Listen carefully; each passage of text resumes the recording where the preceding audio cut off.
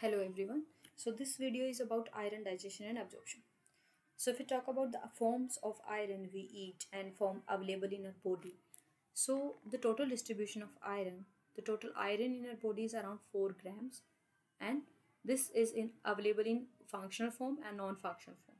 Functional form around 75% and 25% is about non-functional form, which is kind of a stored form. Functional form is in hemoglobin, in myoglobin, and some enzymes like cytochromes. And non-functional forms are like how they are transported and where they are stored in our body. That is transferrin, which is the transport protein, because in free form it will be very toxic. So transferrin help in transporting iron throughout to our body.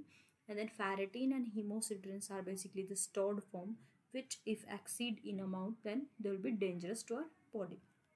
If we talk about bioavailability of iron, then the part shown in red color basically decrease the absorption of iron, and green in color will increase the absorption of iron. Okay, so coming to digestion absorption. So for iron which we eat in stomach via acid, it will be converted into F2 positive form, so from ferric to ferrous form, because ferrous is only which can be transported in epithelium. Okay, so throughout epithelium there are some transporter available which help in transport of this ferrous form into epithelium, and then from epithelium it will be absorbed into bloodstream, and from bloodstream it will be gone to various tissues. Now let's see how. So this is a zoomed view of this epithelium cell, which is basically showing some, this is brush border epithelium having some transporter. Okay, and here this is intestinal lumen. So if in case Fe3 positive comes here, then there is ferric reductase, which is converting ferric into ferrous form, which can go directly via some transporter, DMT1. Okay, so dimethyl transporter is available here, which is helping the Fe2 positive ion crossing to inside the cell. And if this is heme iron we are talking about, that can go directly as heme, and then Fe2 positive will be released here, and this Fe2 positive ferrous ion can be transported to blood via ferroportin. This is a transport protein, ferroportin, and which can help in transporting Fe2 positive to blood.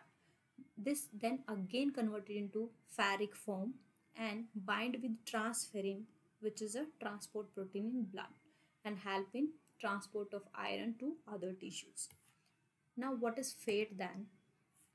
So ultimately via ferroportin it is transported with transferrin. Okay, now this either can store into tissues as ferritin, or go into liver, again stored as ferritin, or hepcidin is the liver binding protein for iron.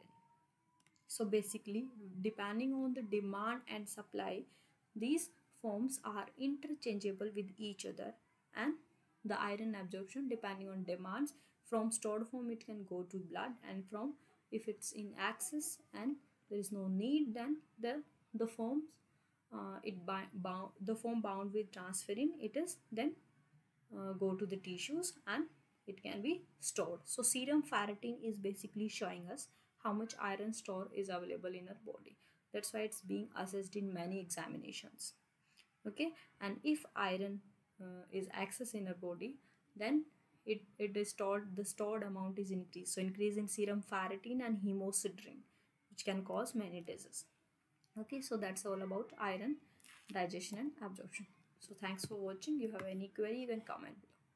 Thank you so much.